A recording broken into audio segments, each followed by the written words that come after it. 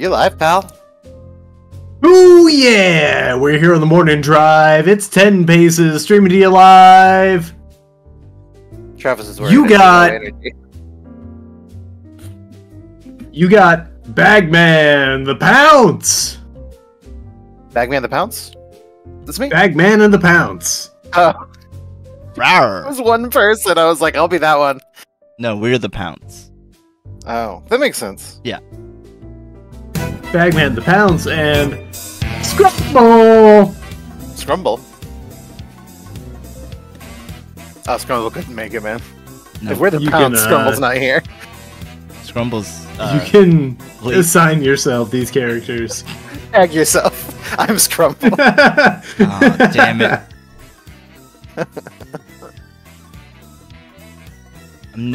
I never get to be Scrumble.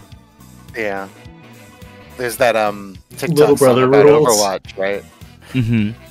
I want to be Scrumble. The Scrumble controversy. Oh, like the Ramones song? Yeah. 2020, I 24 be hours ago. Scrumble.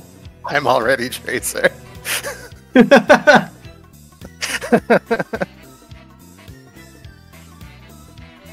Welcome everybody. It's Monday. It's 8 p.m. Central. It's 10 paces. As always. We hope we're finding you well. And if not, let's turn that frown upside down. Not literally, that would hurt. Or we will find you. Yes. Or literally.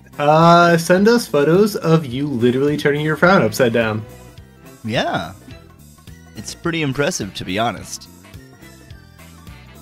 I have never found it impressive, and I think everyone needs to stop doing it. No, it's the latest TikTok trend. That's my issue with it. Can you think of a better trend to replace it? Yeah, lip syncing to popular current music. I don't like it. Oh, whoa! You just blew my fucking gourd, man. I guess I'm just not Yeah, hip. I've blown a lot of things today. Well, let's try not to blow it Blown tonight. a lot of top 40 charts. Yeah. Billie Jean. Yeah. I didn't do my warm-ups, so I wasn't prepared. Your vocal warm-ups. Mm-hmm. Yeah, me. Tried to match the King of Pop. You can do them Raw right. Dog in it. Do them right now if you want. Nope. Okay. Well, that's fair. We'll just go on. That ain't my scene, dog. Not with that attitude. Mm-hmm. And I intend to keep the attitude, so. Okay. Well, Travis, I heard from a little someone named Travis. It's someone else's birthday today. Well, Travis? I think that's a reliable resource. Yeah, you know him. He's been on the show before. It's Joe's birthday, everybody! Oh yeah! Oh, yeah, applaud. That's right, old steady hand Stedlin himself.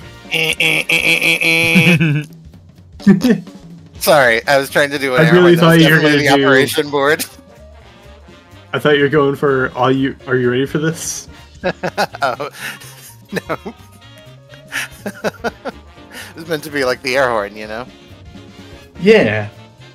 Which we have. No. Well, somebody do it. Joe! There we Amazing. go, every time. That's the secret word for the day. Every time someone says Joe. Well, it's a little delayed. Will happen. Yeah.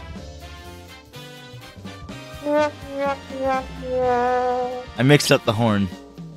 Yeah. Oops. Anyway, that was an we're making our special man a birthday card. Ooh, that should be fun. We'll see. Do you know what kind of colors he likes?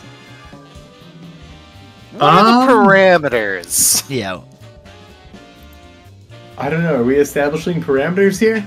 Yeah, lay out some details. I know he likes hard inks and green. Cold drinks, come on.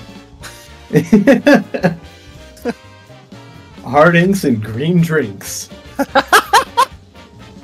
That sounds. I've been watching a lot of the later seasons of Always Sunny lately, and that sounds like something they would do in the later seasons in particular. Green drinks, like because Frank's only eating blue at one point in the later seasons. Why is he only eating blue? This is his favorite flavor. Oh, okay. Yeah, they were like, you can't. What is blue? You can't taste blue. Yeah. I disagree. It's a flavor only available. Blue or blue raspberry. Yeah, or Hawaiian Punch is like the blue one is like citrus. Is the weirdest thing. Like blue Curacao. Yeah. I suppose that makes sense. Yeah, that's probably why too. Indoctrinate him. Who? When? I'm willing to do it. I But I just turned on to the idea of blue being citrus flavored. Oh, okay. I thought it was a command. I'm always open to commands. Says a lot about you. It doesn't say anything. But it was... I gotta try another sleeper cell word. Yeah, it's not Storm the Capitol. There's a lot of effects to that one. We got them! Uh-oh. Do I need to go to jail? Yes, this is a bit unfocused even for us, I think. It is. Well, I mean, you can start on this card whenever you want. Yeah, let's start working on this card. Okay. Yeah, I didn't think we needed a formal 3-2-1 draw, but if you want one. 3-2-1 draw. Whoa. Well, you were leading into something I thought about. Favorite colors and... Oh, see, I don't know. I think, Joe might... just try to guess at what Joe's favorite dinosaur is, I guess. Include that somehow. Saurus Rex. You see, I think I know exactly what Joe's favorite dinosaur is. Well, here we go. See? Was I right? Was it Cheezysaurus Rex? No. Oh. No. I don't know this Joe person, but that is a demerit in my book. Their favorite dinosaur is the Cheezysaurus Rex. What do you Because all other dinosaur bones were lies planted by the devil? Well, it's not even that so much. It's just like... I guess if you wanted to do the one from We're Back, that would be fine too. But if you're gonna try to sell me on some shit where this dinosaur doesn't even dance, we're gonna have a bone to pick in real life and not big devil ones. So We're Back or Cheezysaurus Rex, or you're on my shit list. Is all I'm trying to say. I don't know. What about Radical Rex? Yeah, I didn't think about Jim Henson's dinosaurs. I'll accept any of those too. What about Rex from Toy Story? That's a toy. It's not a dinosaur. He can be your favorite toy. Based off a real dinosaur, though. There is not a single real-life dinosaur that sounds like Wallace Shawn. You don't know? Not even any of the. Were you alive then? Was I alive when Wallace Shawn was alive? Yes. If you made a casting of a raptor skull, you're telling me it wouldn't sound inconceivable? You blow into it, and it's like, are we getting replaced?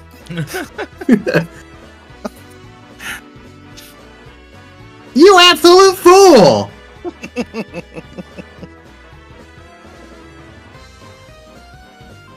He's like mid-evolution. Principalosaurus. He does have school principal energy for sure.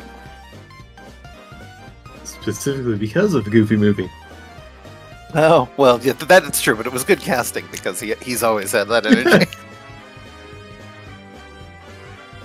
even his I mean, that's sort of the joke of the movie. But even his evil mercenary in Princess Bride is very bureaucratic, and nitpicky. Fezzik?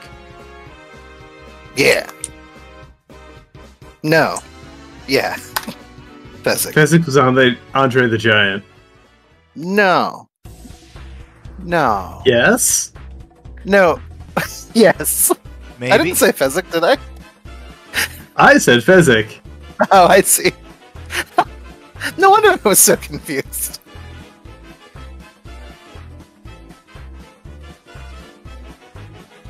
Travis, That's me. what do you look for in a good card? I think I would say a message. What sort of message do you want on the inside of this card? Do you want it to be Get well something soon. something heartfelt? He's not dying. Isn't he? I mean, do you want like the inside Not of the card any to say faster than any of the rest of us. I don't know about that. Did he take his vitamins today? Oh. Some of us took our vitamins today and are dying slowly. Flintstones a day.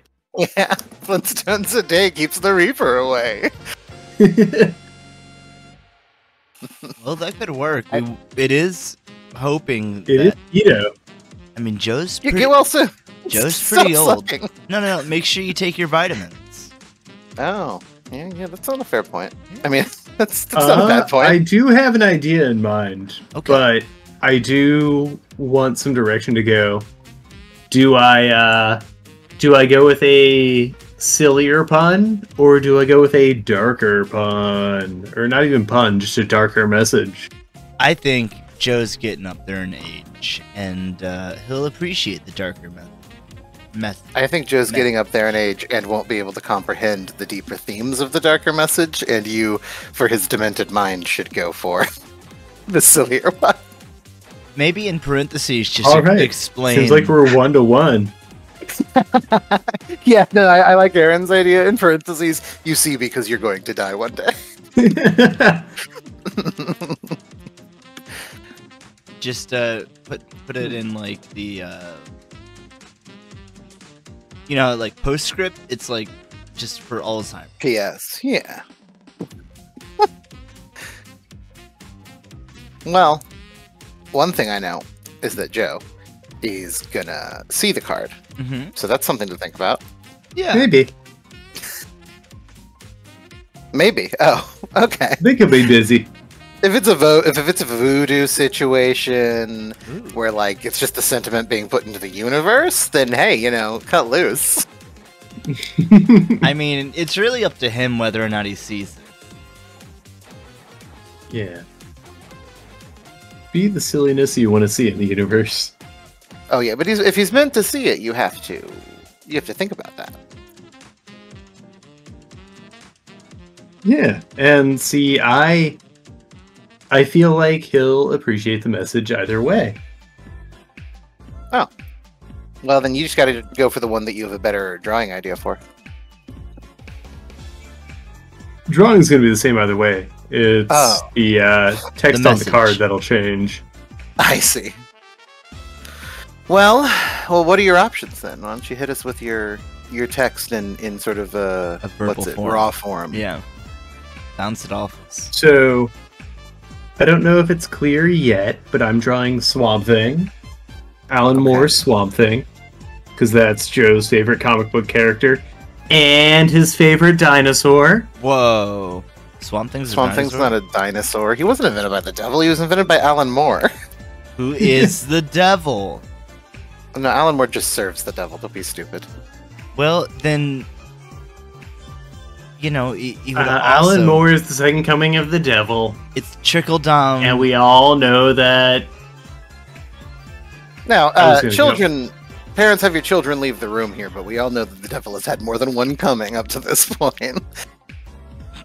Oh, the devil loves to come. Yeah. So Alan Moore can't be the second. Like the 6th? I just don't buy it. The 666th coming of Whoa. the devil. And that's how he wrote Watchmen so good. The Cumber of the Beast. You see that splatter? Satan was here.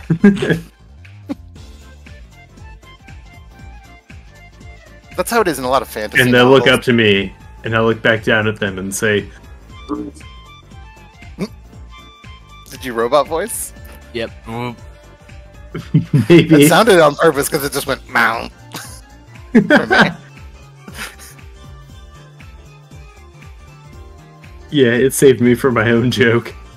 That's fine. You can clip it and then just put a new one in for the short. I had a really funny weed And Rorschach boy- joke, but I was all by myself. Uh-huh. So I just laughed and laughed and laughed in an empty room. But it was that same line, but it was after I'd been like talking about how sucky the city was. You know what I mean? Mm-hmm. And they'll be like, and the city looks up to me and asks for greens.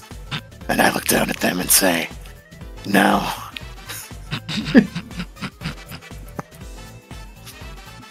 It's a funny thing to parody. Yeah. It's so edgy, you know.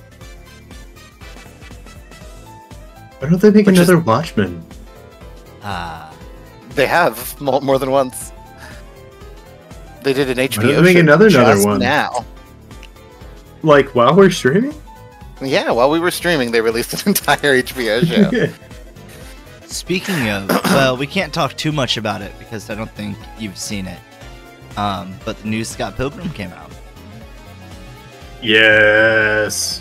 Yeah, I haven't seen it still. It looks really good. People are really I've excited watched about it twice. I expected. Yeah, we're because probably gonna watch it Scott sometime. Pilgrim was just so powerfully formative for me, and this is a nice new take on the property.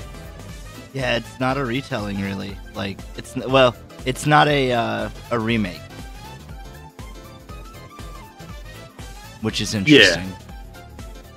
Which I think is the absolute best way to go with it, because we've seen and watched the story Yeah. play out already. Yep. It's like how people get tired of seeing the Spider-Man origin, as good as it is. Like, oh my god, how many times can we watch Oh that? yeah, I mean now we skip it every time. Like there have been enough Spider-Man that have Yep. skipped the origin that there are more now in film and in like television that Really? didn't Wow. do the origin story than did. But I that's just guess. because we saw the origin story a bunch of times in a row. Yeah. I guess I got Mhm. washed out on it, and I was just like, Because we got "Ah." Raimi, short break, bad Amazing Spider-Man, short break, a Tom Holland Spider-Man. Yeah, Tom Holland skipped it. Mm-hmm. And well, that's true. But Amazing and Raimi did it, and And then The- everything surrounding those. everything else has skipped it. Yeah, completely. Like I have literally never, in all of my time as a comic book fan who like seeks out and consumes just general comic media, I've literally never seen Miles get his powers. Not once. Oh, wow. I didn't like the Ultimate Marvel universe at all, and so I didn't bother with Miles before when he was in a different universe. And then after they merged him, he already had powers. I wasn't going to buy a full price DLC game for the PS5 of the game I had not yet beat of the first Spider-Man game, so I never played that one. And I don't think Spider-Man 2 is as good, and I think it's because of whoever's writing the Miles game. So I'm probably never going to play it. That's fair. Spider-Verse was awesome, but I don't think he gets his powers in that, does he? In Into the Spider-Verse, he does. Oh, okay, then I have. I've seen Spider-Verse, the first one. I haven't seen the second one. I don't know if they montage it. It's been a minute. Mm-hmm. But Yeah, I know it wasn't like, poor Peter Parker. I mean, poor Miles Morales is just a mild-mannered kid. You know, we never saw any of that. well, I mean, we see a lot of his familial drama, because that's like a huge part of his Oh character. no. It's a part of everybody's Spider-Man. Every Spider-Man's character. I just mean that we never see pre-Spider-Man Miles, Yeah. and that may be just a general thing because he is. No matter what no matter what you do with the character, he is one that is based on someone else. He exists in the context of someone else. It's like fan fiction in a way. It's like Waluigi. Yes, Waluigi existing in context of someone who exists in context of someone else. Actually, he's in a kind of triangle because he is, of course, a dark mirror of Luigi and a normal mirror of Wario. Yeah, but he just shows up for sports. Yeah, I mean, I'm sure you've probably heard, but maybe you haven't. Somebody high up at Nintendo was like, we don't use him because he's an unappealing character. Yeah, just like Oh, Wario. Too bad. They're like, we really feel like a lot of games were you to add Waluigi to them, it would harm their appeal. You know That's how really what they've wrong said. You guys are. Not entirely wrong, I guess. Especially some of their cuter stuff. I think they're just waiting for another flop because they know that people want it, and they're like, we're just gonna store this one in the back pocket for I'm confident the next they don't Wii believe U anyone actually debacle. wants it. Like, I'm sure they're just waiting out a meme storm. I don't think they think anybody actually wants a Waluigi game. I'd play a Waluigi game, like a Wario. No, World. I do want one. I'm not kidding. But I think a lot of people are kidding, and I think they think everyone is kidding. I disagree. I think there are certain things that they've been kind of putting in their back pocket that the fans have wanted forever. Like more recently with the Super Mario RPG remake. Mm-hmm. I think they kind of stow these things away if they have kind of a slower spell, and they're like, well, we know what they want. We can tuck this away while we work on the things we want to work on. And then, deliver them in times of, in slow times. Yeah, I don't know. I mean, I think that gives them more credit than I believe they deserve in terms of sort of the reasoning. Like, the time to have released, for example, Mother 3 has passed. Like, people are less excited about a Mother 3 release now than they would have been 10 years ago, I think. But just think about how stoked your particular circle of people is going to get whenever... Oh, no, I mean, I understand that. I think they're honestly just... I think Nintendo has the tendency to go, that is a property that we don't really get, and to sideline it. Yeah. They certainly like to focus on their main lines, but they've owed up considerably, and they've been going through some radical changes. Because I know that's why Retro Studio ended up making Metroid Prime, is Miyazaki was like, I don't know what to do with Metroid, man. Yeah. I don't know, you guys do it. Yeah, so he was like, look, we should make a Metroid game, people like those, but I don't need to be that involved. Look, I was involved in the first one, I'm glad it worked, but...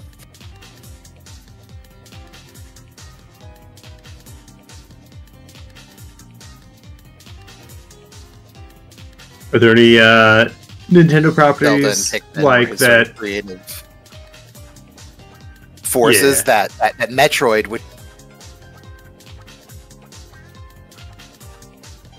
like spacefaring sci-fi stuff that Miyamoto doesn't seem to have any interest in at all. Well, they didn't know what a bounty hunter was.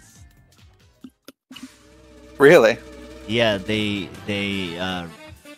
Retro kept trying to come out, or it was either Retro or Team Ninja, but they were trying to come out with Samus being more like a bounty hunter, and Nintendo kept, saying, no, that's not right. And eventually they're like, what do you think a bounty hunter is? And they were like, a female hero that goes around saving people and killing it. They're like, no, that's... They go looking for bounties. Yeah. They go looking for bounteous opportunities to heal the world. Bountiful pleasures. That's interesting. That's definitely, like, weird that they said, no, not bounty hunter. Not like, I would have thought the reason they used the word was probably because of Boba Fett, but he was clearly a bounty hunter. Not doubting your story, it's just strange. Yeah. I'm just trying to read up on it more. But, Miyamoto, like, clearly he's into the more serene, somewhat Ghibli-leaning creative side, and so you see stuff that is less like that get shafted from time to time because he's like the very talented big name in their studio, you know? Yeah.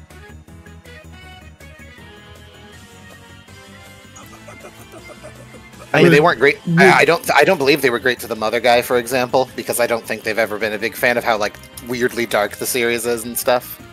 I really know nothing about why the trials of the Mother series. Well, I know that aside from they 64, they didn't keep the guy. Yeah, They weren't interested in keeping him on the staff, even when even if they never did Mother again. They were also done with the man who makes Mother. Guess he's hard to work with. I don't know. Yeah, I mean, clearly they don't entirely see eye to eye, because if you look at interviews with him, he's like, I don't know, man. Yeah, he doesn't. They asked me to make 3, I made 3. Kamiya recently left Platinum. Yeah. And people keep telling him, like, it'd be really cool if you worked with Kojima or someone like that. And he just went out and said, that would not work. We are too... when you put two very niche creatives together, they also said, like, Yoko Taro, the Nier guy. He was like, we would butt heads too much. Yeah, that's often the case. It wouldn't be productive, but, I mean, I'm sure eventually they can come up with something cool, but not in any way a, like, development cycle ready game. Yeah.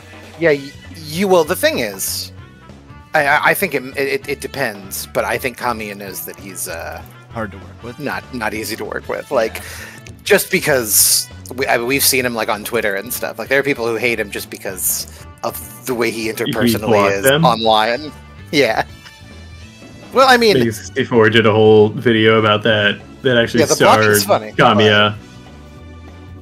Speedrunning, getting obviously blocked. That attitude and like and having left so many companies as after being the creative lead in series, like, I don't get the impression he and Kojima would get along, just because they've both been too much for somebody who they make millions for before. Yep. Yeah. I don't know, sometimes you want to throw sodium in a tub of water. I mean, it's true. And, like, they'd probably make something good. Neither of them is going to go, you can't do that, that's too silly, sir. You know? Yeah. And that is one of the things people like about them, is their willingness to go big. Okay, you can do that, but we're going to have an hour-long cutscene explaining why it's relevant. At the end of the game.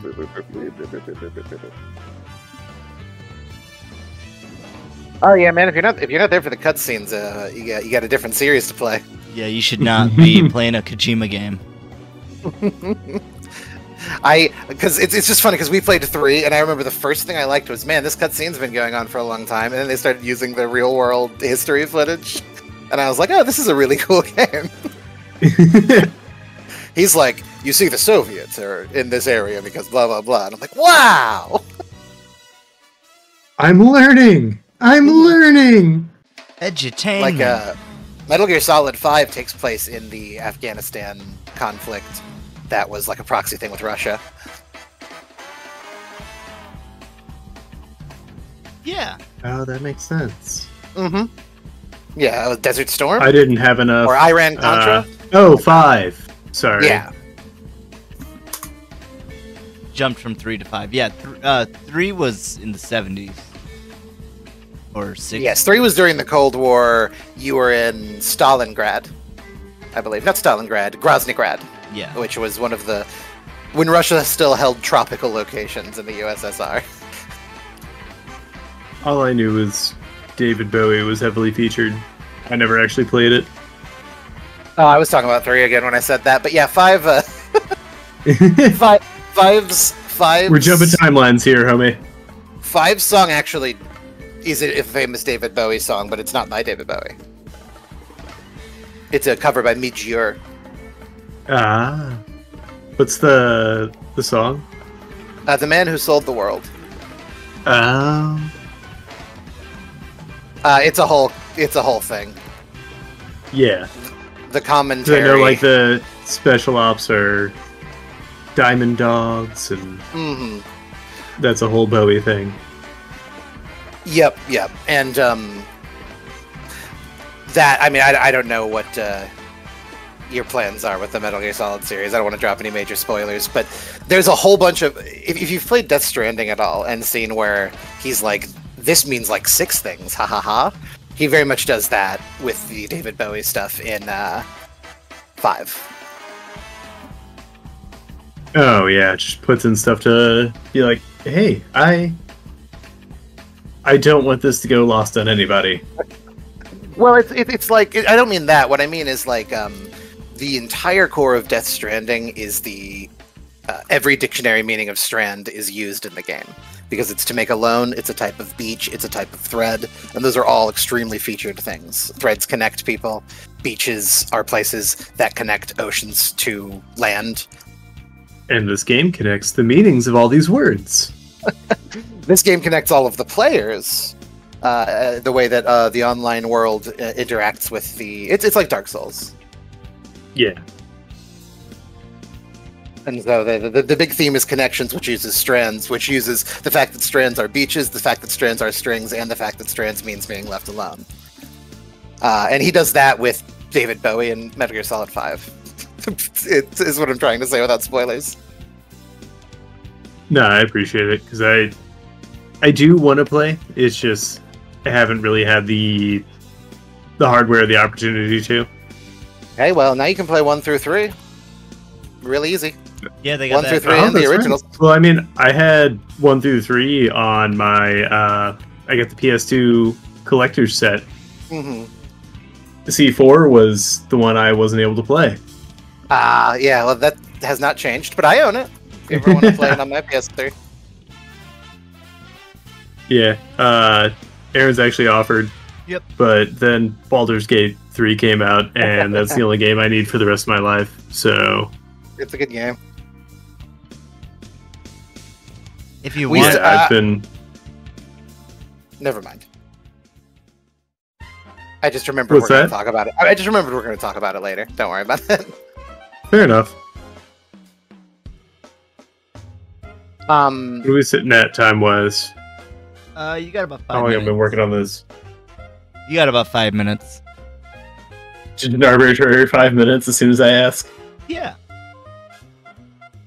That was the. I was just gonna let you draw until you asked how much time you had left, and I'd say about 5 minutes. All Not a right, very I just gotta effective way find of a running things. font. It's 8:30 now, and we got a lead start. It's the Wild West. How would you do it? I would do it punctually.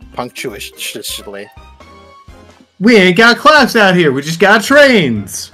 I'm going to punctually do it. I'm gonna punctually do it, by which Yeah. I mean I'm gonna throw hands Nope. in the pit for no reason. See, and this is something you can feel free to explain to me. It seems very hateful. No, it's just getting a lot of that aggression out. Onto people. No, but everybody in the pit's there as a For the as same a reason. willing and able-bodied member. Yeah. No, I mean, I understand. Don't get me wrong. I'm not saying outlaw mosh pits, but they just seem so angry to me. Oh, see, like I've met some of the friendliest people I'll ever meet in a mosh pit. Yeah, well, I mean, you know how chill Mike Tyson is? That's because he's been a fucking monster. He's done. Like, yeah, once you've beaten the shit out of somebody that didn't deserve it, it calms you down. Oh, see, I think that's where like the misconception comes from, is that like ideally we're not going in there to legitimately beat the shit out of each other. We're just Right. bumping into each other. We're not, unless you're at like a 2005 hardcore show. You're not throwing bows and like spin kicking. You know, it's funny when you say it like that, it sounds less upsetting to me than the phrase moshing. You made it sound so fucking cool. It's a lot of fun. Like, we all get kind of rowdy together, but we're all there to get rowdy together. But also, if somebody falls, like, all arms go down to lift that person up immediately. It's such a cool spectacle to see. Yeah, that's nice. So, where did we land on the greeting for this greeting card? We going dark? We were tied. I said... Okay, then I'm gonna tie break. You're gonna do funny on the outside. Yeah. Do a death mullet, if you will. Is that somewhere between a death hawk and a mullet?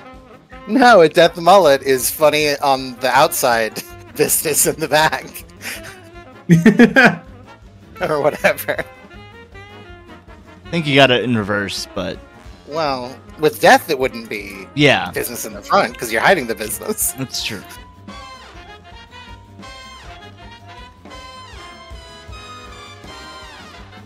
You got it? You writing it? Yeah. Yeah. Alright. I just gotta... I'm listening to my favorite song from Hotline Miami right now. Oh yeah, is it Sandstorm? It is the song you're thinking of. Hydrogen. It's Hydrogen by Moon. Yeah. Yeah, Sandstorm. Yeah. It is similar. I mean, you know, in the sense that it goes boop, boop, boop, boop, boop, boop, boop. Well, up by Beep's Boop song I picked up from Saints Row 3. Oh yeah, human music. Yes, the thing people listen to.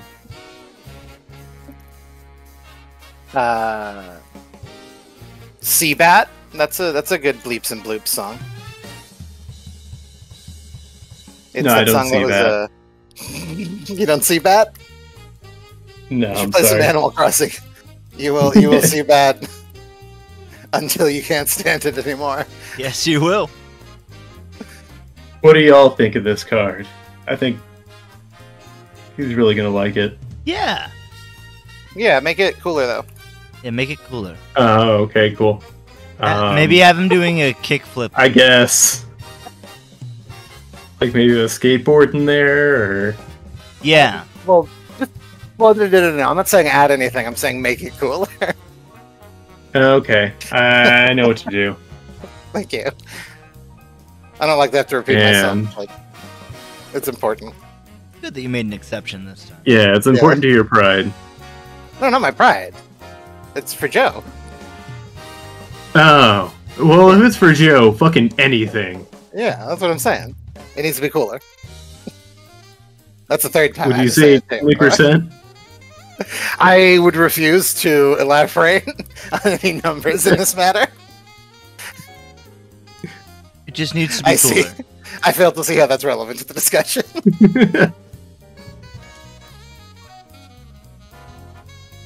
I don't know any other My Little Pony quotes, unfortunately. I was going to try and continue in that. That's right. You don't have to do that. Yeah. The time is gone. There's... Ah, fuck. What was I even saying? It needs to be cooler. No, not... not that. Well, he's not wrong. The other thing I was saying... No, it's true. It doesn't need to be cooler, but... Anyway. We'll find something else to say. Don't even worry about it. How cool would you say it is if Tony Hawk is ollieing over the moon? Excessively, I love it. I don't think Tony Hawk's cool. Oh. I disagree. So... That's okay. Well, what does But Joe? you- What does Joe? That's why I think? didn't answer your question. I instead told you that you don't want to ask me. Well, good thing it's not for you. It's for Joe. I'm just saying that I can't gauge how cool Tony Hawk is doing anything. I don't think he's very cool. Okay, but... Alright, who's someone you think is cool? How? How cool would it be if Neil Gaiman ollied over the moon? Well, you know, Neil Gaiman's... He's only alright.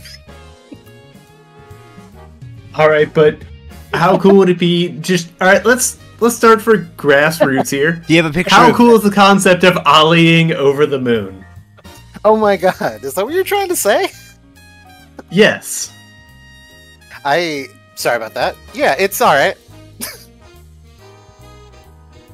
Oh yeah, I've done it. No big. No, I haven't done it. You didn't say how possible it is, you said how cool is it. Yeah, how cool is it? It's okay! It's okay, cool. It could be more iconoclastic, don't you think? Do you have a picture of Joe doing an ollie? That would help. That would help. We can make one, but I think we got other business to attend to. Yeah, maybe next year, Joe. Sorry. Yeah, we can work on this card all day. Well, let's move it on. Thor, you had the privilege of DMing or rather, my game of D&D yesterday, and we played Spelljammer. We did. We jammed a spell or two in there. We did. For those of you unaware of what that is, it's D&D in space. Yeah, literally the same sort of canon. Worth mentioning. It's not like Shadowrun is like fantasy and cyberpunk, but Spelljammer is literally what happens. The rules for what happens out in the astral sea, which is what surrounds all of physical reality in the world. Yeah. In that game, I mean. So it's space and it's fantasy. Very well put, and it's very. Now fun. hold on. Yeah. Hold on. You can't have two genres in the same thing. I won't allow it. Travis, you know those books that you read in Sunday school? The Busy World of Richard Scarry? Yeah. Do you read a Richard Scarry book? Yeah. Is it really reading it? Don't you just look at the pictures? There are words. There are words? I guess And that's how I learned to sound out of, all these letters. my knowledge of Richard Scarry is excluded to pediatric waiting rooms, and there was a TV show very briefly. Those are adaptations of the illustrious book sets. I see.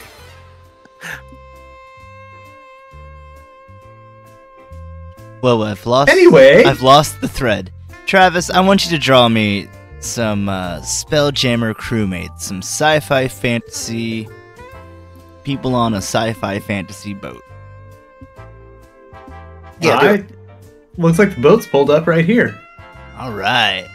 Now It's docked. It's just lacking a crew. Now, I do have a couple parameters for the crew that I'm looking for. Oh, jeez. I know. I've sent you a detailed list of the crewmates that I would like to have on this ship. If you can take a look at Looking that. now, it just says Forged Knight. Yes, it does. You got to click on the little boxes. Don't have to tell me. Mine just says Forrest Gump. There's no little That's- boxes. Whatever. Fuck it. Here you go. That's not gonna help me. And you wouldn't know by looking at me, but I could run forever. He's Gump.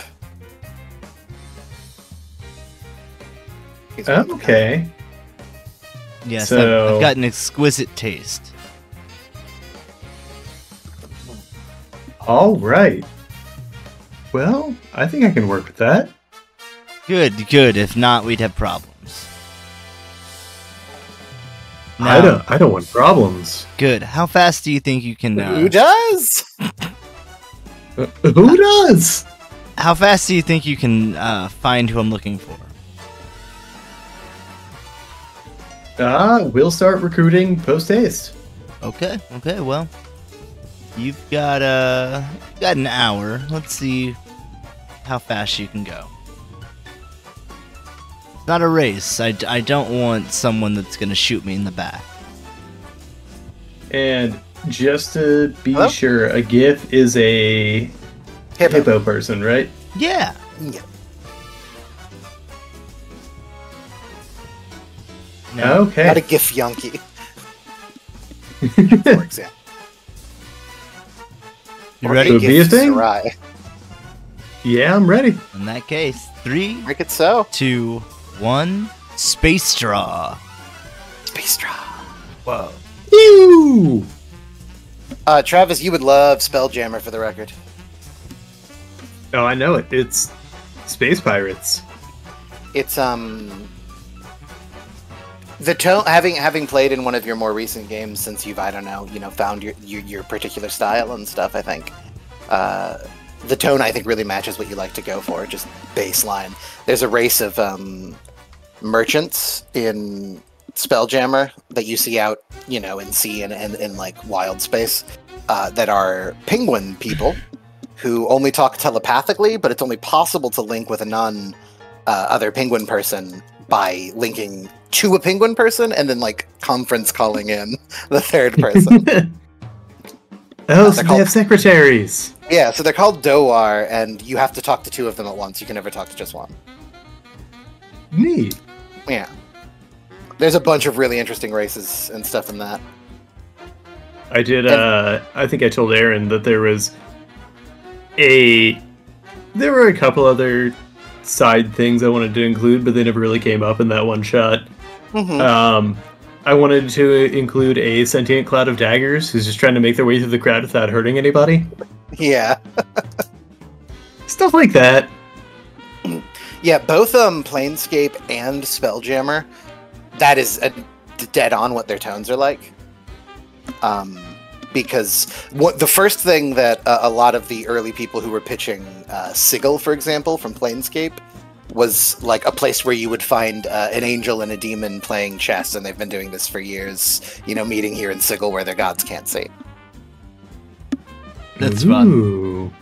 That's like one of the first things that they sort of pitch in the books as an idea, because it was, I think, back even in the beginning, a core idea. It's like you run into elementals here and they run a bakery instead of, working in a cult. I like that a lot. Yeah, they introduced... Oh, go ahead. Oh, I just like the kind of blend of new world, old world, and silliness overall. Hey, tell him about Luigi. Yeah, this is a canon thing in the Forgotten Realms.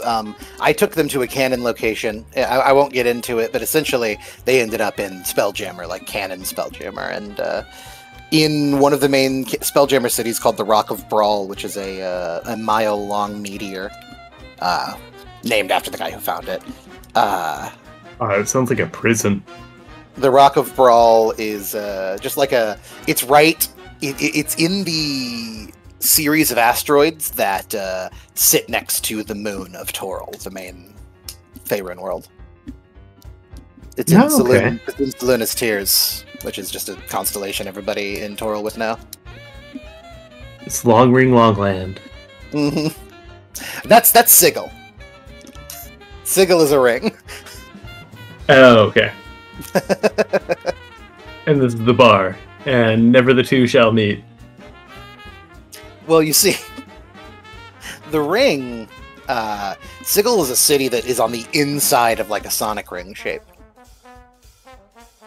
Ooh. And it's like only accessible from magical portals. It's completely unbroken, the ring. And it's called the City of Doors. It's a city where it just happens to be this... Well, the city was built because the place itself was this perfect cross-section. Probably millions, I don't know, thousands at least, of mundane objects are actually doors with keys. These nuts. Doors with keys that lead to any canon location, any non-canon location. Sigil, the Astral Plane, the Astral Sea, and Spelljammer all work perfectly to combine any canon you're interested in doing that would work with the D20 system. Yeah, I mean, Wizards has been pretty all about that. Mm-hmm. It surprised me a little they took so long to get to Planescape. Spelljammer, it didn't surprise me. They were very not into the kind of goofy 80s sci-fi fantasy tone of like, oh look, this is a horse wearing a conical hat. He's the Wizard of Steeds. You know, and that is very much like the kind of humor Spelljammer and Sigil were founded on, honestly. Like, you know, the only people who liked nerdy things back then were computer programmers. Right. That's why it was so much more numbers-based. Well, yeah, It and was so a much gateway more of entry. dad humory as well. Like, D&D stuff from back then is like old. It's largely older dudes that liked it. You know? Make stupid puns. Ah, that's my bread and butter.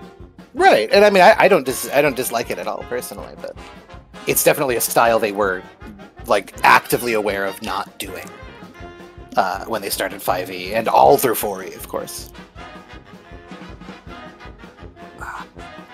Yeah, and I think it makes sense. Like the kind of dark fantasy aesthetic was way bigger in the roots of D&D because it wasn't as prevalent. Like, I think it's just media presence has a lot to do with it. I know, I agree. Ultimately, no matter how cool it gets, D&D exists because it's an alternative to media that is currently available. Like, D&D is giving you something you're not getting from something else, even if it is that degree of control. It doesn't exist. It sort of exists in the context of the media landscape always, I think. Absolutely. More so than anything, because everything does, but, you know, extra amounts. It gave a lot of people tools, and like you said, a lot of computer programmers tools to exercise certain creative freedoms they wouldn't necessarily get to exercise in their day-to-day. Yeah, and I mean, the original Final Fantasy games, they're like 1000% based directly on D&D. Yeah. And I mean, it all roots back to Tolkien fantasy. Like, it's just a bunch of Tolkien dorks getting together. Well, it's not even just that. What I mean is, like, in the very first Final Fantasy game and the second one use spell slots exactly the same as D&D does. And, like, you fight recolors of Mind Flayers and, you know, all the classic D&D monsters. Red caps. Exactly, yeah. And that's cool. I didn't realize it was so directly like that, and that's why the RPG trope in Japan of dragging your party member to a church and reviving them, that reference, you know? Because that's what you would do in D&D. You know, and then they I've simplified never it really to Phoenix Down. Yeah. I didn't think of it either until I played it through, I played it recently through the Pixel remaster, and I was like, this is just normal D&D rules. They really were just going to make a D&D game and then dip. Sorry, you're going to say sheriff? Nothing. No, I was just replying. I had never thought of it like that. Yeah. There's some real clear not red flags, but signs. If you've played a lot of D&D, just words they would use that you know come from D&D, you know, and stuff like that. Yeah. Oh yeah, a lot of the monsters. Like, I think the first time I encountered an aboleth was in a Final Fantasy game. Yeah.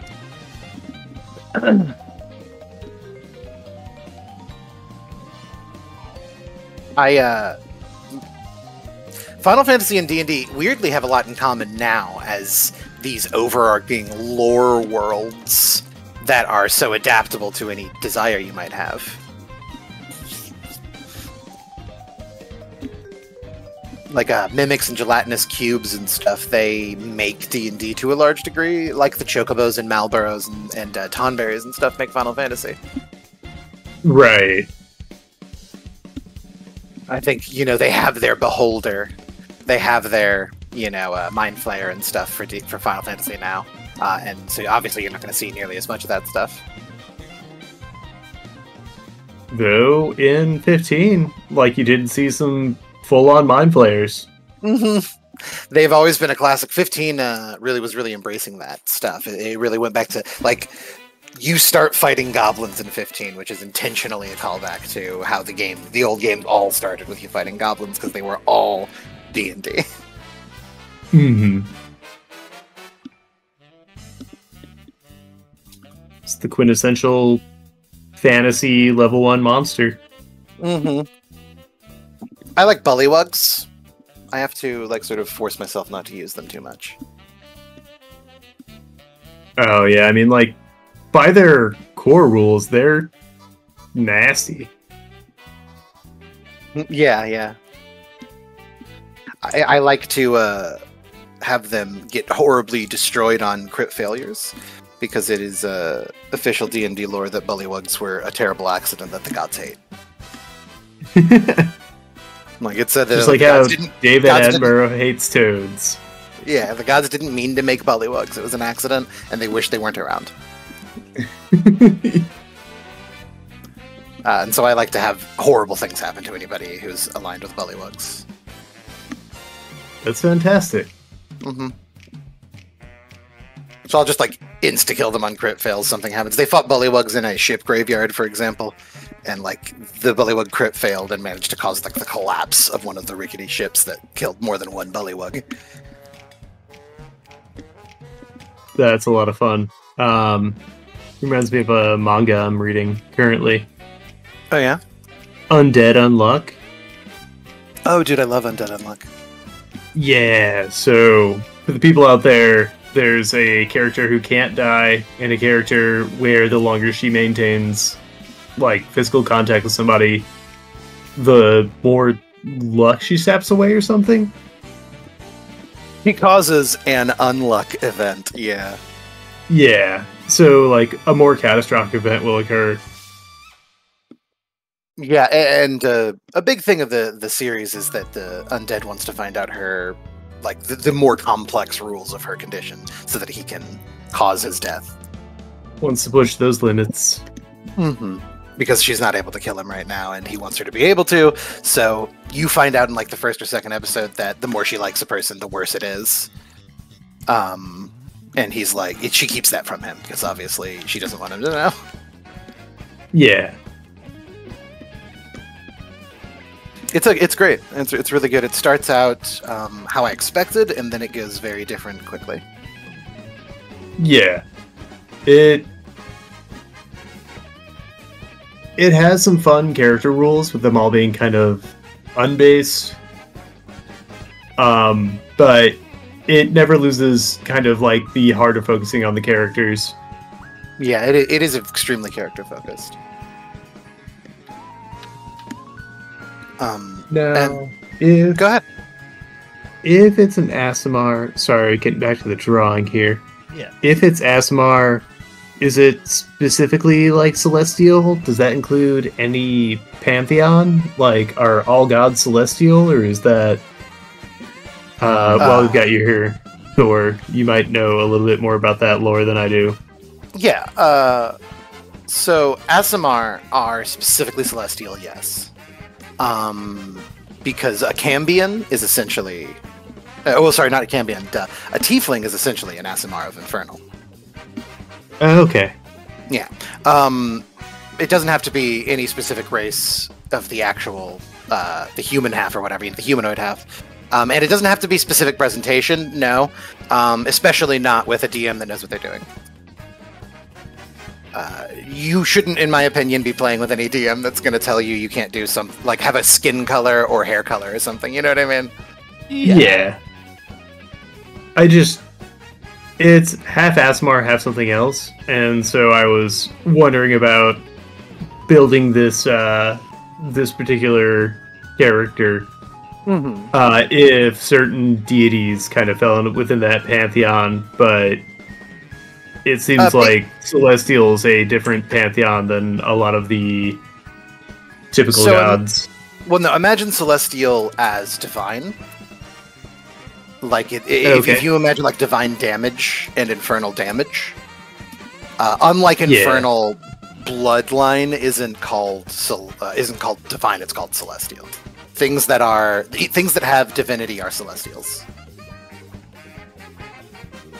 Okay, so I can make this kind of like a bloodline of Grumsh. I don't think. Well, I don't know if Grumsh is divine. See, that was where it all lit. That's where it all lied, but I kind of buried the lead. Here it is. Celestials, powerful outsiders, typically of good alignment, and the cosmological counterpoint to fiends. Fiends being demons and devils, specifically.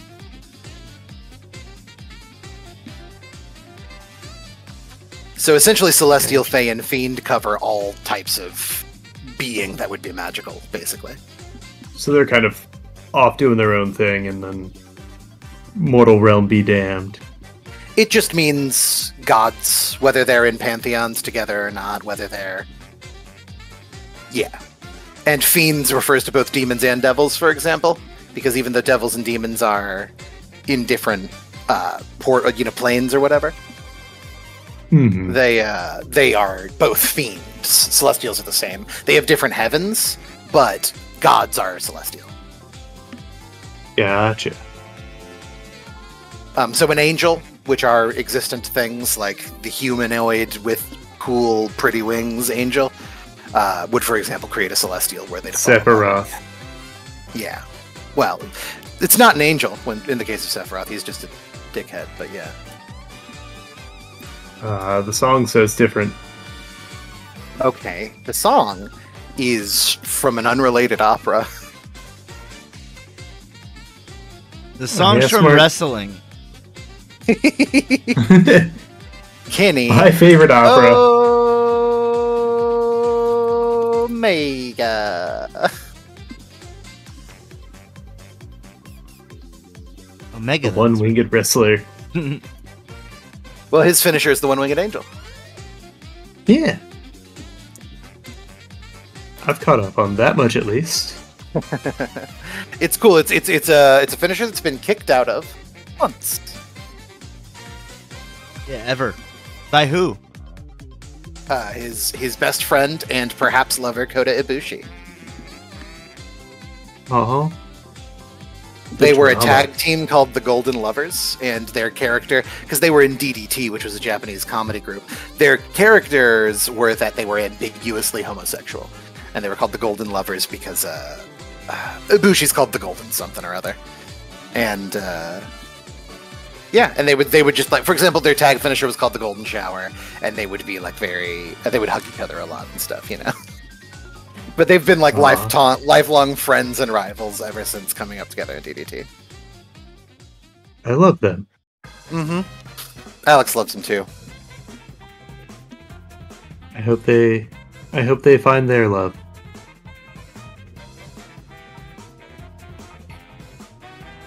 They're unashamed to say it. Okay, yeah. It's The Rite of Spring is the name of the song that One Winged Angel was essentially cribbed from, specifically the tune of the chorus. A 1913 Stravinsky ballet.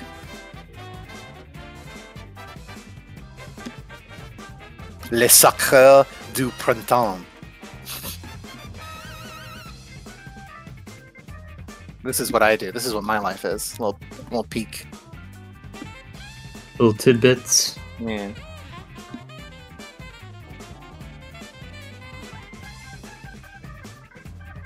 But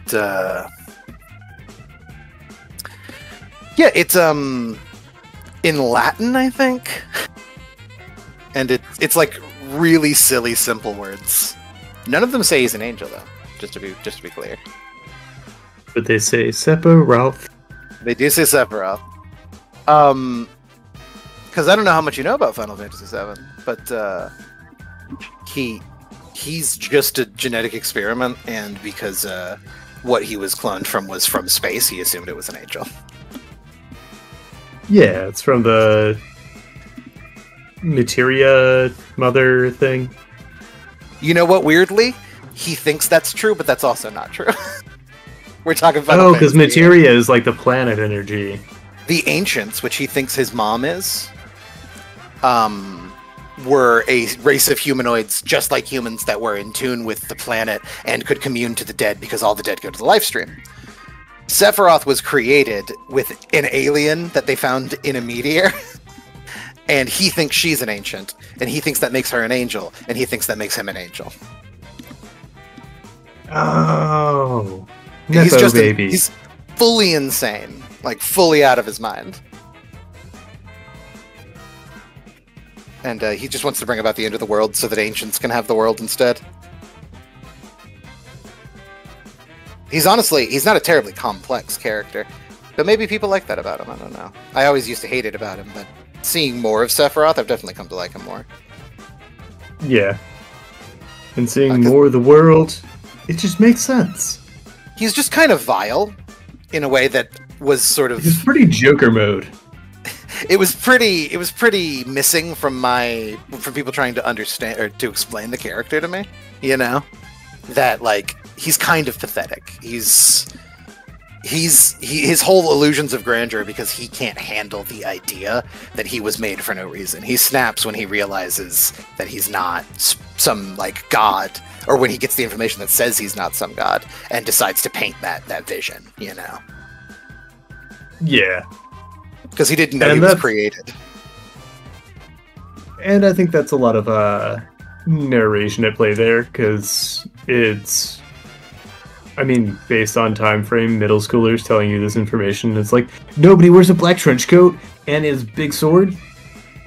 Well, you know, people still think he's very, very cool, but you're right, there is a certain immaturity to it. It's just, well, he's beautiful, and he wants to destroy the world in a cool, campy, melodramatic way, so that makes him awesome and sexy. I just mean, in the ways that were first, like, in which he was first presented to you.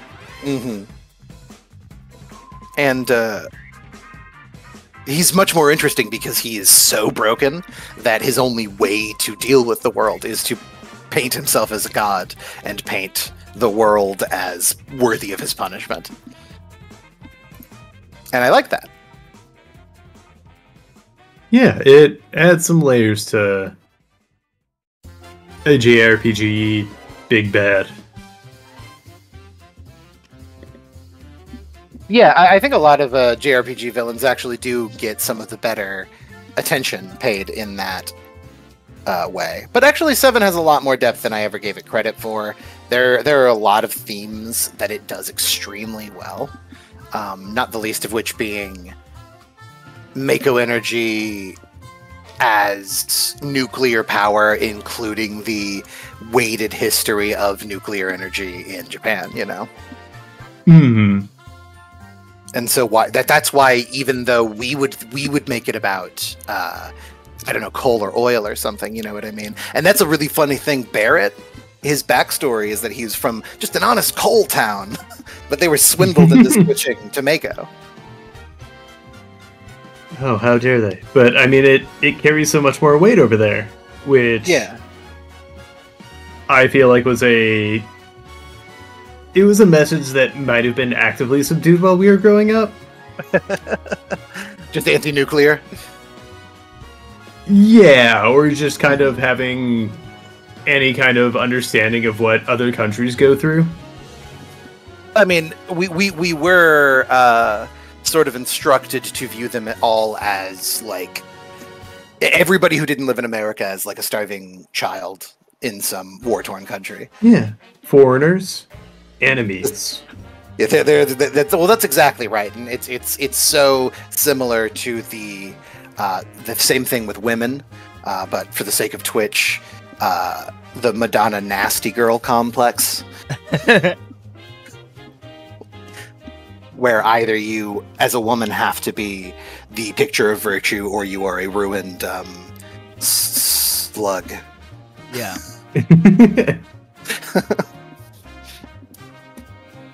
Icky gross. That's gotta be rough. Yep. Mm-hmm. But, you know, it's a similar thing, because when you have the power, you're able to force other people to be seen, not in one way. Generally speaking, no one's ever successful at that. It's in one of two ways that both are harmful, you know? Mm-hmm.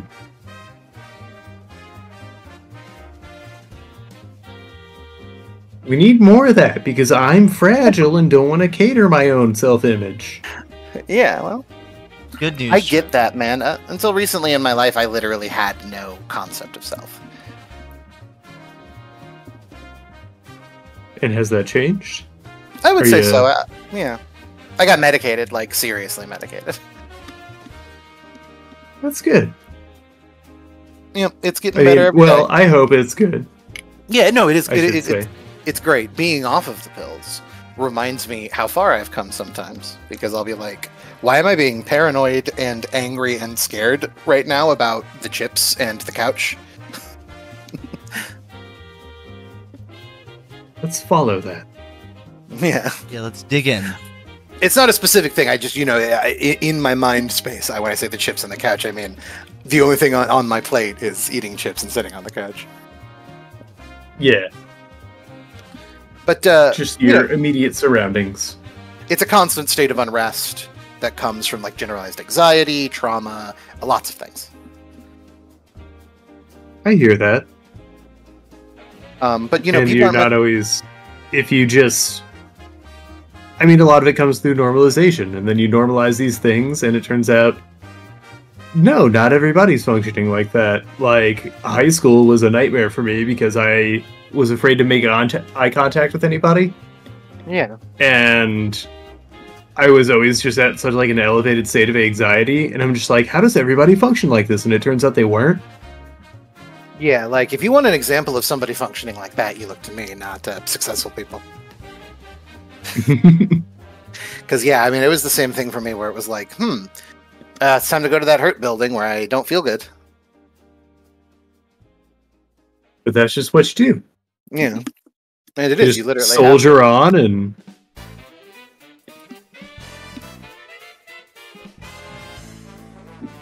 have soldier on, and 30-second silence is, I think, actually...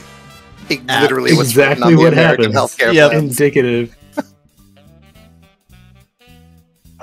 So we were gonna maybe give some boon or curse items for these characters here. Oh yeah, I forgot about that. Let's see. So, to peel away the curtain a little bit, this guy is.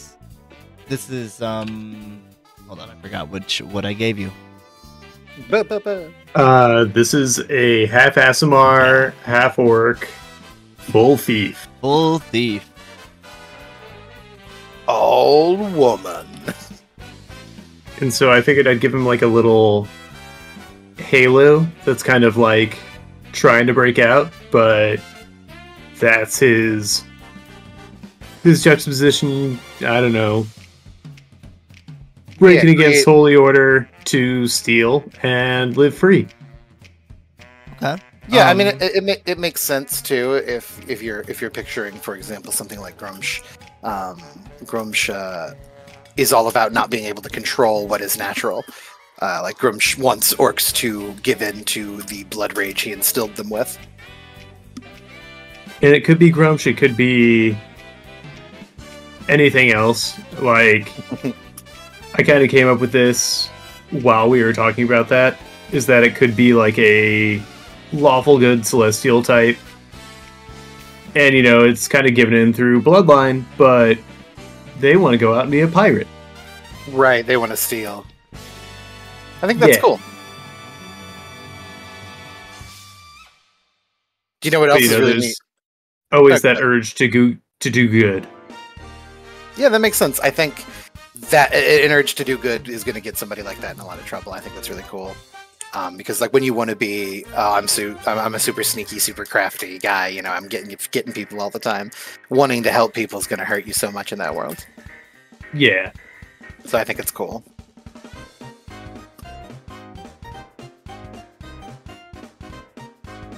You were saying something about an item? Yeah. So we're potentially going to assign each of these crewmates with a magic or cursed item, and we're gonna poll the folks out there to see what they want to see.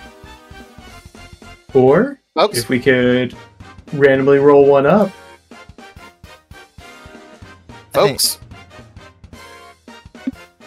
I'm not voting for folks. I'm telling the folks to get on it. Yeah, get on it. Get on it, folks. This is your job. This is why we got you here. They had one job. I'm playing Jump King. Oh yeah? How's like lately? It's immensely frustrating. Yes, it is. But I am actually a notoriously patient individual. I was thinking maybe an eyepiece of some sort that could see a valuable on someone. Maybe someone's most valuable thing, but it's the most valuable thing to them. Ah.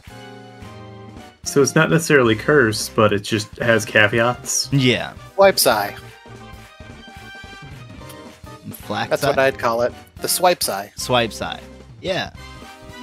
And if they say swipe's eye, no swiping 3 times, is See, that I Alexa have, going off in the background? That is Alexa. Not mine, it's Aaron's. The houses. Yeah. Well, I meant it's not in my speaker either, but what was I saying? Oh, in our own campaign setting we've been playing in, there are these large species of birds that are called swipes, and the ones that are black, the night swipes, can tell on the surface level animalistic mind read what the person values most, and they try to take it just to put on their nest. They just build nests out of the stuff. Ooh. So it'd be like the eye of the That's swamp fun. or something, you know. There's a couple of different ones, but the night the swipes are the thrill ones of the we fight. see the most because they come to people to steal shit to make nests out of. There is a type of swipe that is much more rare that is able to psychically intuit the song that it can sing, that it can songbird, that will most please the creature it is doing it for. Oh, like a siren. Mm-hmm. But these ones are less dangerous. They're not. I mean, sometimes they use it to get fed or whatever, but mostly they just know that if there's like it's a survival mechanism to, if you're threatened by something, start singing its favorite song is the idea. Yeah, okay. You're just slightly less likely to die when that happens.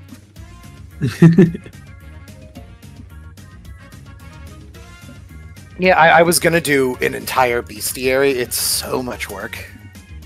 Yeah.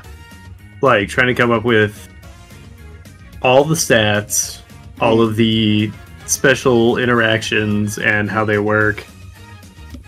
Yeah, I had these lightning tigers with like bone armor plates they grew. Imagine, if you will, Raikou from Pokemon mixed with the lightning zebra from Final Fantasy. And pretty cool. Sounds like a Digimon. It looks kind of like Digimon. And it was going to be all the horses were creatures like that. Like, there would be no horses in this continent. But I couldn't do it. It's so much planning. Yeah. So I just did it See, for a that's why I while. wing Made it. them feel like they were somewhere else.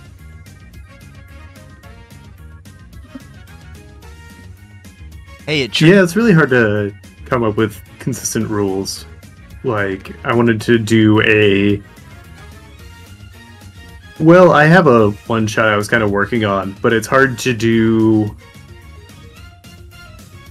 a, like a dungeon crawl as a one-shot, I figured out. Yeah. It can Because be, for yeah, certain 'cause things you don't kind know of how fast want they're gonna go. everything to be in initiative, I guess, in order to have certain things kind of play out the way you want, but... This is a sloppy gray area that is 100% the fault of the game, honestly. Well, okay, not 100%. They do suggest just act in initiative in these scenarios. I don't really care for that very much. So I only do that when goals are opposed, if that makes sense. Like, the moment two players are reaching for the same thing and are willing to fight for each other, that's initiative between the two, you know? Yeah, But- and you can't have moments like that if they're moving initiative to begin with. Oh, I see what you're saying. They really crawl because they know it's a dungeon crawl, sort of on a meta level, and they're like constantly Yeah. traps. So they're never out of initiative, so you don't feel like you roleplay. Hmm. But it's also hard to have, like... sometime You can't have, like, kind of ambient monsters, I guess, is a big thing. Like you can't have Wandering. kind of like these creep monsters out of combat. Wandering monsters. Just Yeah, kind it is- of it as is a an huge thing. as an impediment. Yeah. Well, ultimately, I guess it doesn't really do all that much harm. You can talk in initiative and everything. Yeah. But not freely. Like, I mean, I think that'll probably help if you start enforcing the you can speak 6 words as a bonus action. If you speak more, it's your action.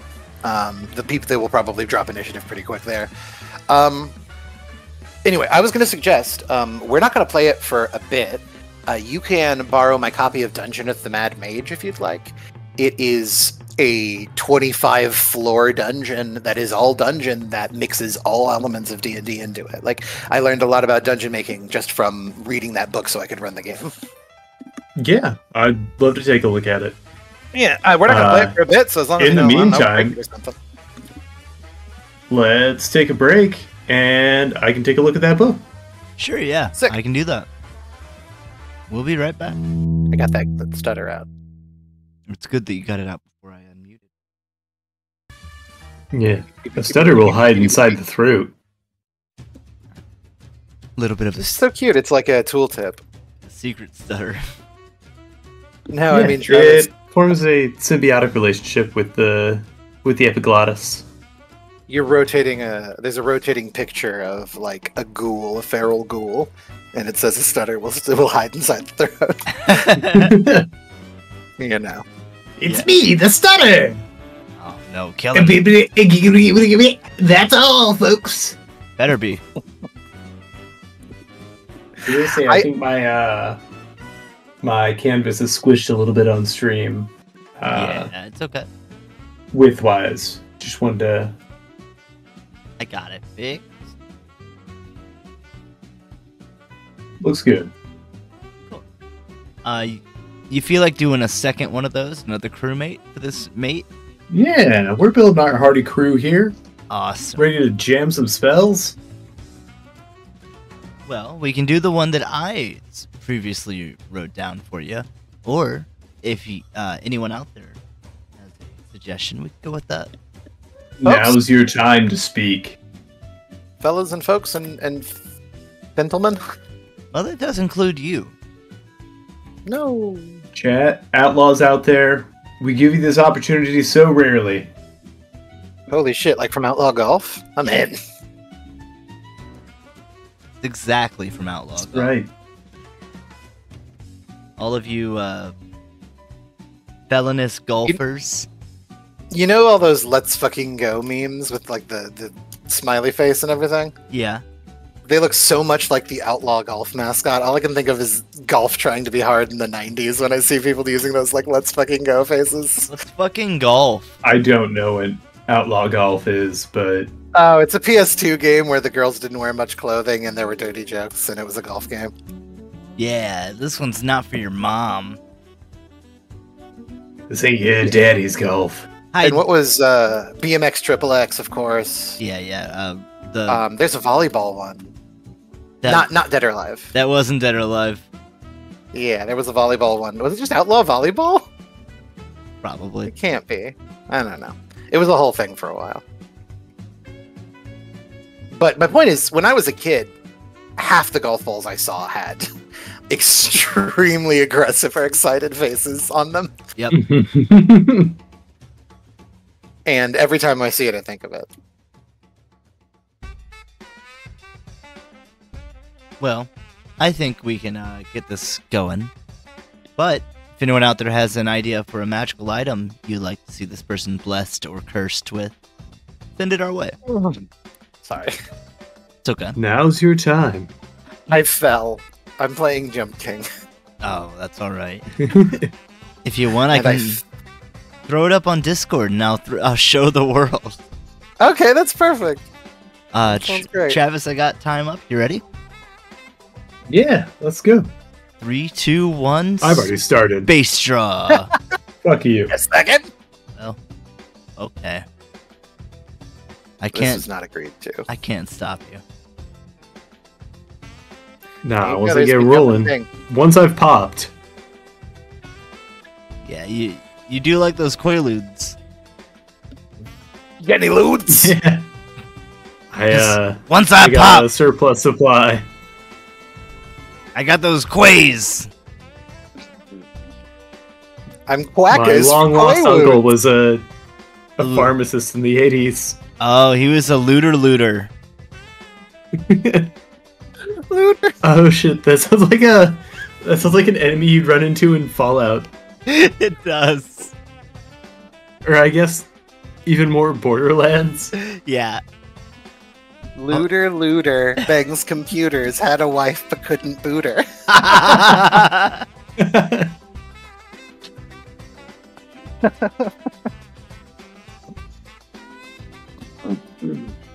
Looter, I barely know her. Yeah. That was Aaron. That one's inspired by your journey. It was great. Aaron's got a desktop that currently can't function. Yeah, it's annoying. It is depreciating Oh, I'm in value sorry. by the second Shut up.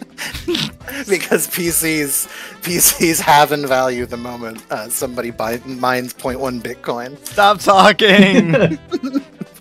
I'm sorry. It's okay. That's a rough story, bud. I was looking at upgrading my PC lately. I ended up getting a Black Friday graphics card, Nice. and so I've been trying to figure everything out with that. I did install a motherboard and a graphics card once, and it was definitely one of the harder things I've done, but the computer does work great. Well, I built this whole PC, and Wow. I was gonna get a whole new motherboard, graphics card, and processor because I really like the new Intel i9 or Raptor Lake processors. Uh-huh. But I figured I'd just get a little interstitial kind of quality boost in the meantime, so I got a $300 graphics card. Oh yeah, that'll help. Yeah, it'll do something. It was cool, except all the cables were different than my previous one. So Hell again. the new cables set me just over budget. That sucks. Natch. But I That's did the way find it goes. out that my one of my monitors that I've had for 2 years actually has built-in speakers, and I never knew. Oh, well. Those always suck. You're not missing anything. Oh no, I always use my headphones anyway. It's just, you know, a Good- fun little surprise. Good for troubleshooting. It's a secret from everyone. It is good for troubleshooting. And it'll be nice if I ever have to charge my headphones and take a spin on the exercise bike or something. Yeah. Oh. Oh. Oh, Exercise bike? did you ever Sorry. I'm falling. Yes, I did.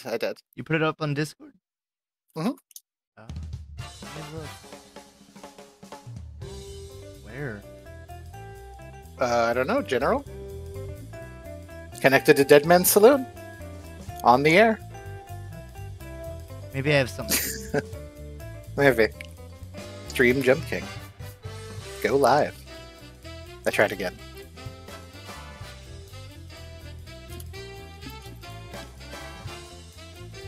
Well, it doesn't matter. Nope. Oh well. That's not why they're here. Nope. I just thought I it'd be think it fun. is. They intuited it. Yeah, you can put it really small in the corner or something. Oh yeah, that could be really fun. Little side game. Get a side bet going on. I'd be much better at gaming than drawing, certainly. Oh, I know what I'm gonna do. I'm gonna watch you through Steam. Uh-uh. This is gonna look Sorry, great. those are still jump sounds. Boop boop. You gotten it? Well, anyway, it's really fun. Spelljammer, I really enjoyed. And I like I said, I got to run a city that had specifics. And Large Luigi runs a tavern on the Rock of Brawl, a real location called the Happy Beholder, and he is a beholder who is happy, and it's like the most popular tavern on the rock. Oh, neat. You're familiar with Spencer Crittenden, right? I think so.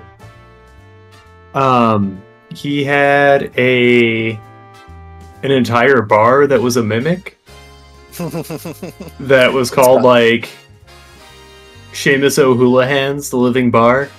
Mm-hmm. And it just traveled from place to place, doing, typical tavern business. Get served by a tongue with like a trench coat on. What brings you to town? You see as like the tip of a tongue is sliming up the inside of this beer glass.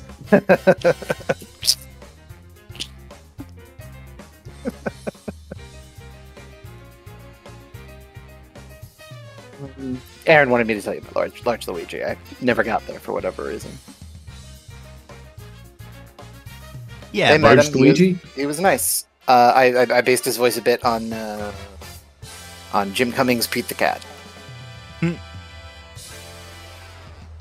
They said I sounded like Frank Reynolds, so... Well, Alex said that.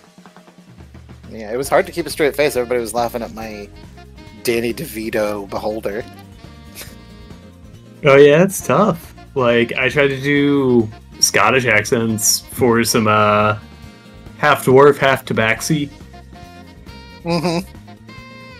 So I just wanted them to be like tabaxi with like big bushy beards. Terriers. Yeah. But cats. Cat terriers. This is something you ought to tell TJ about. She'd be all over it. But, it's hard to do voices. Or, like, on episode last week before, when I was trying to do Liam Neeson, Mm-hmm. there are certain subtleties you don't pick up on, but... Like I said, many of appreciate them you come going from for them it. Spanish, Yeah. I always do. There was a time where I finally said to multiple players, like, are you going to feel uncomfortable or pressured if I go big? Like, will it ruin the experience in any way for you if I just go hard ass on the characters? And I said no. So I did it. Oh my god, there's a baseball cap here? Yeah. I am wearing a baseball cap in Jump King. That's gonna mess up your aerodynamics. Oh, I couldn't hear that. Fashion is pain. Mm-hmm. Beauty is pain. Life is pain. I had a lot of fun with the Rock of Brawl, though. It's definitely a great place to start if you're going to play Spelljammer. It's just like a little bit of a cheery Mos Eisley. Ooh, I like that. Like it's your typical city structure where there's near the docks the poor people, then there's the middle people, then there's the rich people, and it's just on a 1 mile asteroid you are forbidden to go to the bottom half of. My friend likes you. I like you too. Yeah, just a little tweak.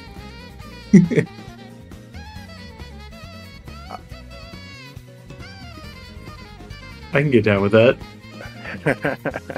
He's killed 3 men. Alright, I'll be careful. You'll be dead! It's top-notch D&D. You'll be scolded! Yeah. And I you know what's funny is that anybody else in that sort of party in Star Wars could have diffused the situation, but Luke is the bitchiest little guy.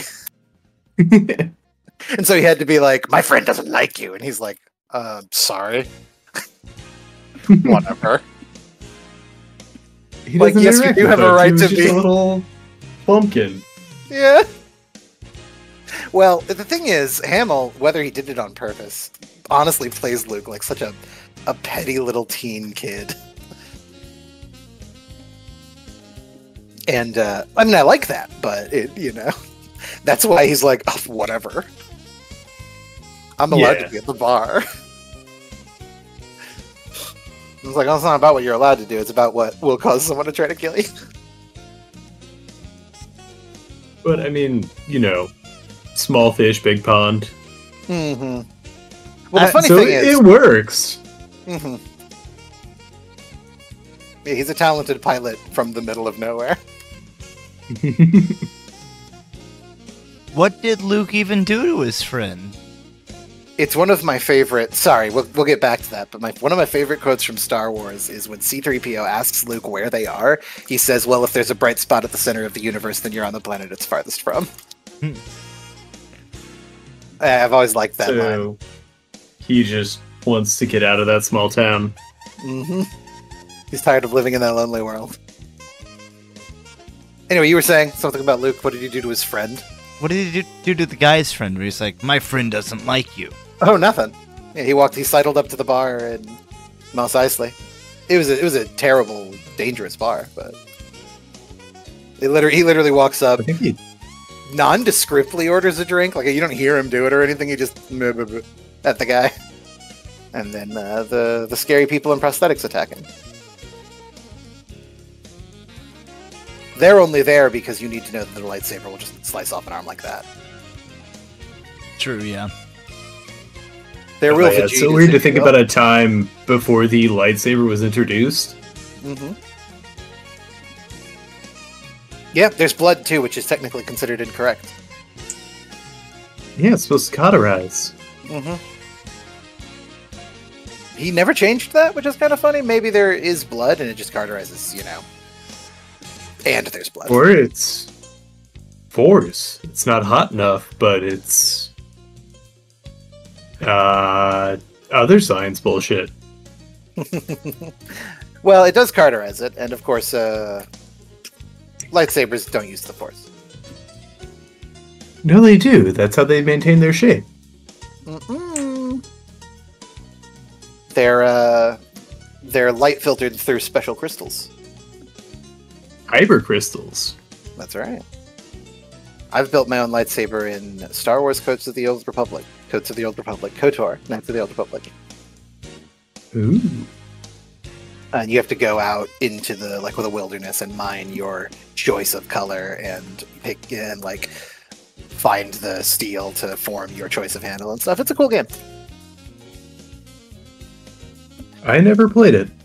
I'm a big Star Wars nerd. It was made by BioWare just before they got massive with Mass Effect.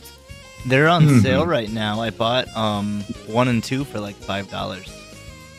Yeah, definitely a good time to pick them up.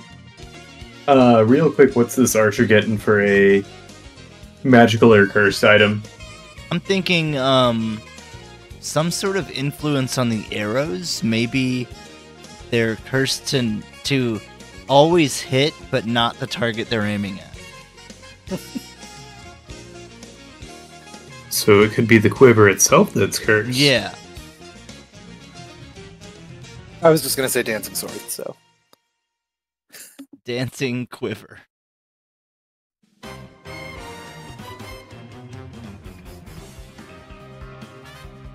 The quiver of Mom said it's my turn with the bow. Oh, he has a Mad Cat's quiver.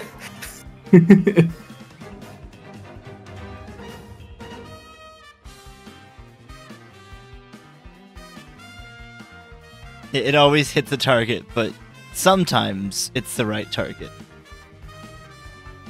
I have approximate knowledge of many things. Oh, no. You know how many screens a man can lose? Yeah, you can go all the way down.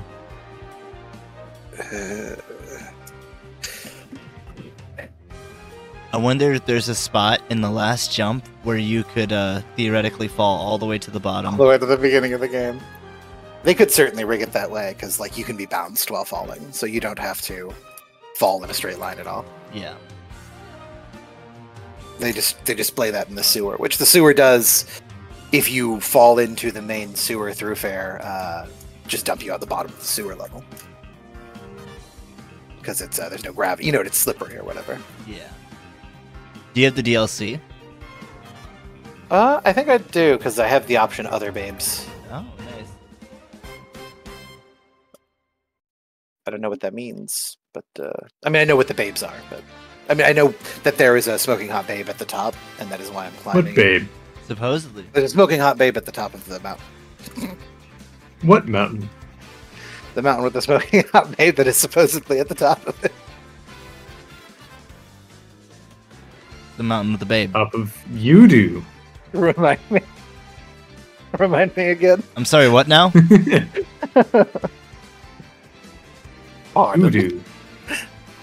Oh. Voodoo. I barely know to. Fuck. Well, There's that's an a old shame. man here. I'm sorry? She probably has a great chest full of treasures for me. Ho ho ho. I'm playing Jump King. You know, I don't know if I can believe that. Really? I have no reason to say that. I'm just being difficult. How could you do that? How could you be difficult to me? You know that I am owed subservience. This is a thing you know about me. You know, I forget sometimes. I'm sorry. I owe you an apology. That So- explains everything. We talked about how I've been watching a lot of Always Sunny. And something that's my favorite in the show, other than like, I have to strongly disagree with like what a lot of people consider the core of the show, and even the cast at a certain point I think did, which was like, oh, it's all shitty and there's no heart and there's no lessons and whatever, you know. But like ultimately, weirdly, what makes Sunny work is like sort of nice or weirdly healthy surprises from characters. Yeah. They have such unmitigated gall that they do occasionally stumble into the healthiest attitude in a situation. My favorite example is there's the episode where they get stuck in the closet in the house because they want to steal like a vase from some rich people. And the whole episode is about how Dennis and That's Dee where are stuck in the the closet. wild card comes from. Wildcard's the gas crisis episode. It's the first time they do the wild card. Oh, okay. But it is the same van, and in this one they're wearing hats, but that's because of Indiana Jones. Makes sense. Because it belongs in a museum. But the point is, he's in there with Dean. He's like, I know, I said that that I had a cat's grace and I was gonna slip in and out unnoticed. It was a great speech, but I regret it now. And they keep saying, you begged for us to you said you were gonna slip in and out like a cat, and he's like, yes, I know, it was a great speech, but I regret it now. And he just kept saying that. I'm like, you know what? That's good communication. It's healthy to let go of your past mistakes. I think he's right. I did say that. I was wrong. Yeah. But he only says it to shirk responsibility in the situation. Well, no. This is one of those situations where Dennis is right. I think one of the reasons they had to make him so crazy is because so often he's like, no, we don't need to be doing this. Like, that's sort of where the character naturally... This isn't who we are! Yeah, and it needs to be... He needs to not be a stick in the mud in a boring way. And so, you know, they play up all this obsession and intensity. Because more often than any other character, he's spot on about something. And it's not because I like him most or agree with him most. It's just like, every once in a while, it's like, well, no, we can't be doing that. Just because of sort of his delivery is the kind of character and actor he is. You have to have a sort of straight man. If anything, like at least one who's seeing a semblance of reason. Yeah. Otherwise, you lose the viewer entirely. And it's an interesting balance in Sunny because generally speaking, what they do to do that is have somebody have bad or selfish reasons to have the correct or most acceptable take on something so that they can temporarily play straight man. There are even scenes where Charlie's a straight man. Mm-hmm. Yeah. That's why I think Charlie Work is one of my favorite episodes. The one with all the one-shot camera work? Yeah. That's a really good one. There's so many of the newer episodes, and this is only the second time I've watched past season 13. And there's so many episodes that I realize now are because people like had careers and stuff that they would rather be doing or like wanted to be doing. And I don't mean it in a judgmental way, but so there's tons of episodes where they split up for no reason, or or they have to like finagle a reason that, like for example, there's an episode where they go to the Super Bowl and Charlie has a bottle episode that is shorter by himself before that episode because Charlie Day, the real man, was busy with something. Oh yeah, that could have been one of a number of movies. Mm-hmm. And it's also why I think they do the texting episode at the zoo. But that's one of my favorite episodes, probably of the whole series. I just really like that one. I really liked Max Play, which I think was the same season. Mm-hmm. Same season. It's it's a good one. That's a controversial one within the community because it turns out there's tons of people who didn't realize the show was a satire. I honestly, you see them sort of like make it more getting rid of some of their subtlety in the later seasons to make it very clear. Oh, absolutely. And that happens with any show, though. Like, well, I mean, in this case, to make it very clear that they are in the wrong and the bad guys. There's a lot more explicit, like, this is the bad take moments, like the gun episode, or one of them. Yeah. The best gun episode where Frank's on the TV all the time, and anyway, he starts blasting the good one. I mean, they're both good in my opinion, but I think that's. Oh, that sounds very quotable. Yeah. You should try quoting it. Okay, so anyway, I start blasting. It is good. Wow. Damn, just wow. This is the first time through I think I've really appreciated D as much as I could. Did you? That wasn't me. What the fuck was that? Later than I anticipated it coming in. I fell exactly like I had hit the ground the moment you did that. And I was like, "What the fuck are you watching me now?" That'd be really funny. Nah, I'm working on my GIF Archer, who I think is good to go. Wow. Hell yeah! As much as our captain here is. Yep. So, I think we've got our captain, who is Samuel Stormbane, half orc, half ASMR. Yeah. But subdues the ASMR thing in order to steal and pillage and plunder and seek the joys of life. That's a fun episode. And then at his right hand is Strong Bowman, the GIF Archer. That is a huge bow. Who can hit anything? Yeah, it's a double longbow. It's a double longbow. I love it. Plants it into the ground, Dark Souls style. Right. Doesn't need to. Has a big old GIF body. That's true. Yeah, they on the average size are 7 foot tall. Wow.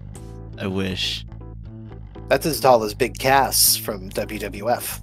And that's a big ass. And of course, they're a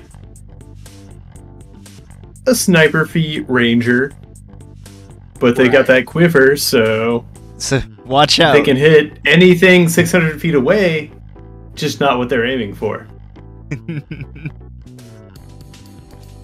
Wind be damned. That's fun. We'll have to come back to this. Yeah, I agree. And I'll clean it up a bit in the downtime. Sure. Also, happy birthday, Joe, if you're out there. Or, well, I know you're out there, but if you're listening. Happy birthday! I'll send you this card post-haste, bud. Hell yeah.